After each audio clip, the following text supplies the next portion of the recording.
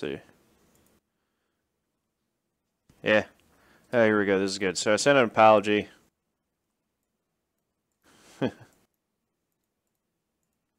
So this is the response. I do want to say, you know, I am. Here's the apology that I sent to the guy I wrecked. Said, sorry, man. I went a little cow bitch on you earlier.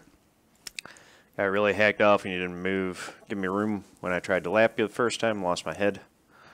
Was having a really bad day before that. Been racing for 3 years and should be able to take an honest mistake better than that. My apologies.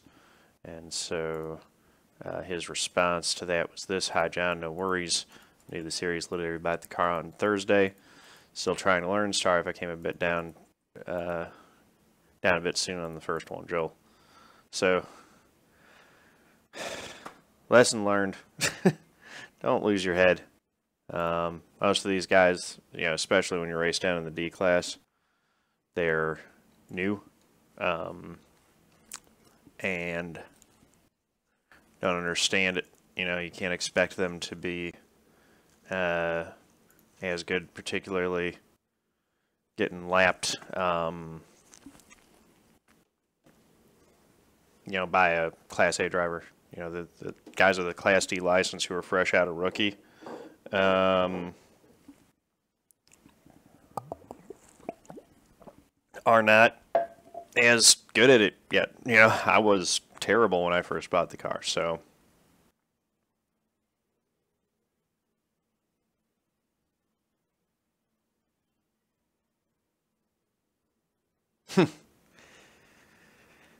Yeah, exactly.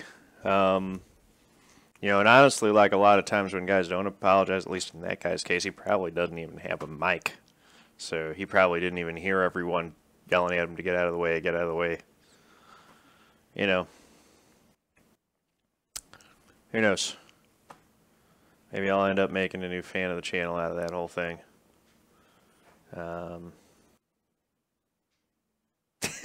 Fair enough. 10-second limit. The Owen Nerd 10-second rule. You have 10 seconds to apologize before he flips his lid.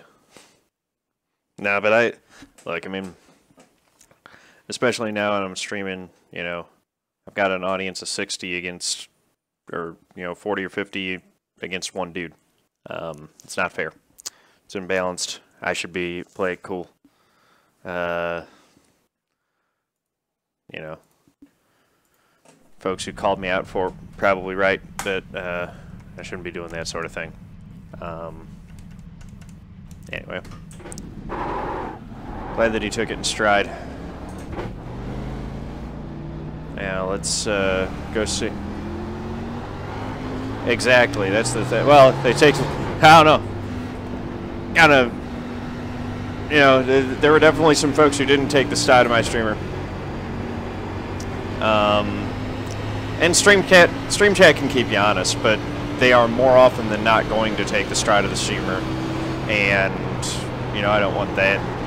Yeah, I want it to be between me and the other guy. I don't need, you know, an army coming down on him.